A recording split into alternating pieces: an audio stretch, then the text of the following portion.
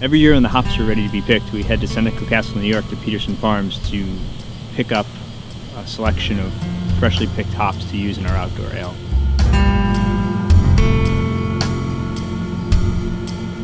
And we're pretty excited about this year's crop. Cascade looked really good. It's some of the stuff that he's been growing for a very long time.